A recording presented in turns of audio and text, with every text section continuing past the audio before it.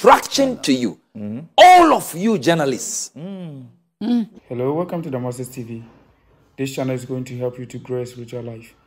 And when you listen to this channel, your life will change forever. God bless you, but don't forget to subscribe to this channel for more new video updates. Broadcasters, distraction to you, and you preachers that support them.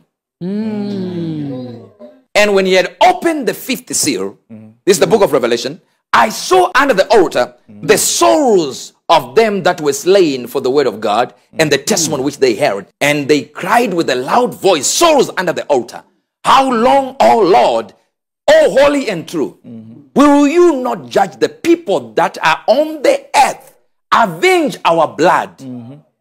But the problem is you guys died in the Old Testament. And here we are in 2024.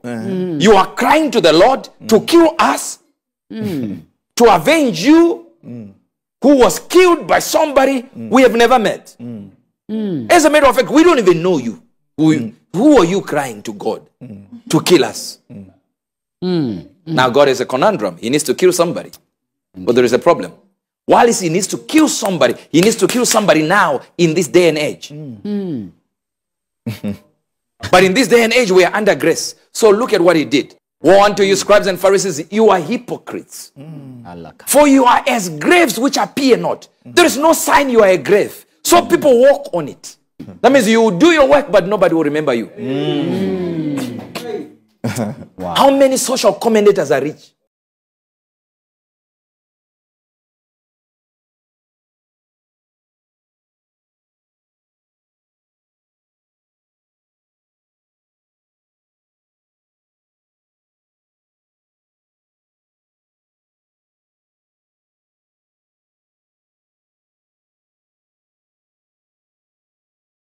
Sorry, and said unto him, Master, that saying thou reproachest us also. He said, the saying you just said also attacks us as lawyers.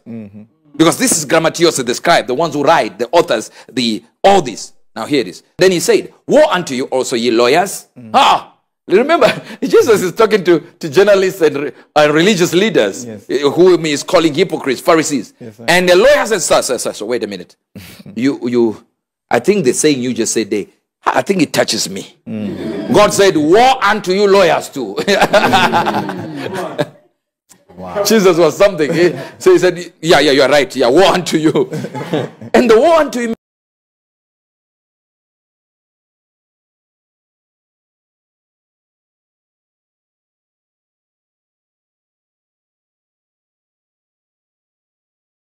'Carry burdens that you can't carry. Woe unto you, for you build graves of the prophets.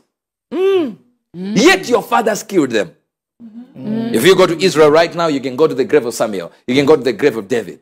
And people are paying to see all the... And God is saying, you are building and protecting the graves. You, Israel, you are protecting the graves. But at the same time, it's a testimony against you that your father killed my prophets. Whilst you keep them, thank you for taking care of the graves. But it's testifying against you. You are a prophet killer. Jesus said, how I wish to gather you as chicks under my wing.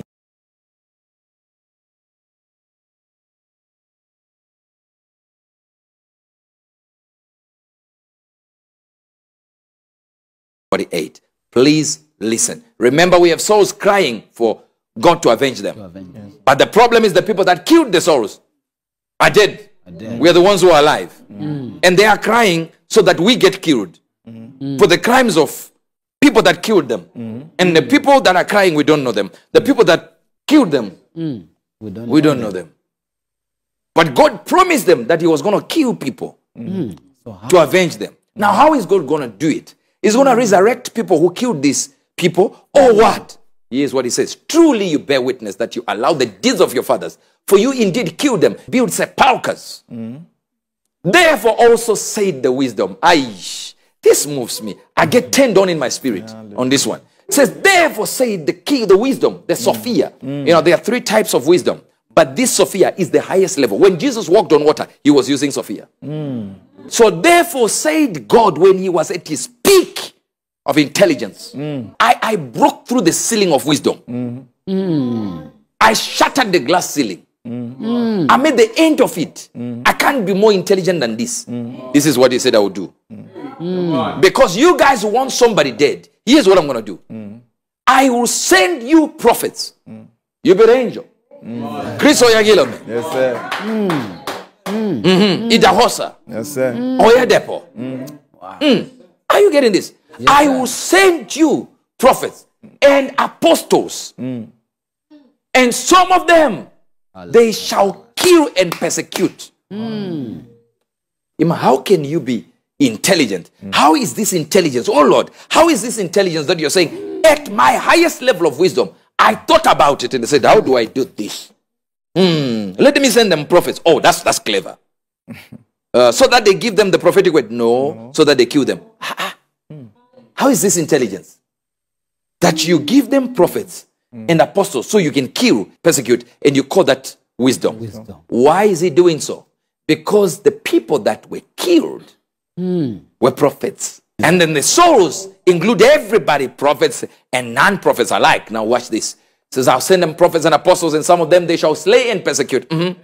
That the blood of all the prophets. Notice, he said there are people crying under the altar. Yes. And I have a problem. I'm in the New Testament. I can't kill nobody because it's the dispensation of grace. Yes. But what I plan now, I'm using my wisdom now. In order for them to be guilty of the souls that are crying, to be guilty of the murder of the souls that are crying to me, what I will do is I'll send them an office that looks like the Old Testament.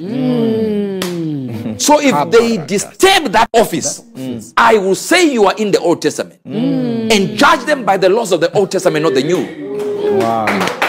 That the blood of all the apostles, no, the prophets, which was shed from the foundation of the world, may be required of that generation. No, this generation. So God is saying, I need to kill some people in this day and age.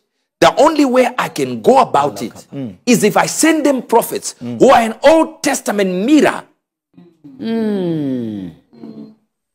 When I send them these prophets, they shall persecute them and kill them. And when they persecute them, I will find them guilty of the murder of all the millions that were crying under the altar. So some of you go to heaven after persecuting a prophet. And when you get there, God will judge you for killing a prophet. You say, wait, when did I kill a prophet? Say, no. You are in the Luke 11:50 group. I was trying to kill people. And I send you. That's why the Bible says the prophet is a trap in his own house. And there is a trap for the prophet in every place he goes to. So who do you think are being trapped by these broadcasters? Prophets. The prophet, along with my God, is the watchman over Ephraim. Yet snares await him on all his path. You see generals like Pastor Chris? There are people trapping him everywhere now. His life is about him opening his eyes to avoid the traps. Avoid the traps. That's what we call generals of God. When a man, traps are set everywhere. And you got to be awake spiritually. On a daily basis, you're awake. But nowadays, they don't need you to be awake spiritually. Because when they see you are awake spiritually, they will get into the laboratories, in the computer labs, into the artificial intelligence, and create a wonder, a beauty, to just mess your life. Those two creatures. That if you're not strong in the Lord, you will lose your way. And your members, you see the plan of the enemy is simple. He has always had one plan. Strike the shepherd, the sheep will scatter. That's all it is. The flock will go. The devil is not after your church members. He's after the pastor. If he hits the pastor, the people will scatter. Never forget to subscribe for more new video updates. God bless.